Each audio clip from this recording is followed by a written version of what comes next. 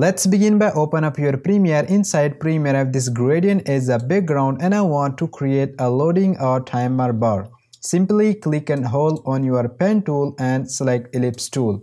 Create a shape by holding shift key so you can get proportional circle. Then go in Essential Graphics panel, uncheck Fill and check the stroke.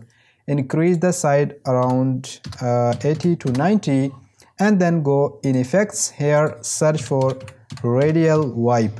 Under the transition you can see this effect. Drag it on your graphic layer and then go in Effects Control. Now move your playhead at the beginning of the graphic layer and then click on this transition completion toggle animation and set the value 100%. Then move your playhead just a few frames forward as long as you want to complete this loading bar and then change the value 0%. So if I play, you can see this loading bar. You can make it slower or faster. It's totally up to you. So that's for today's video. I hope you guys enjoyed. If you did, a like would be highly appreciated. Also help me to gain 1 subscriber before tomorrow.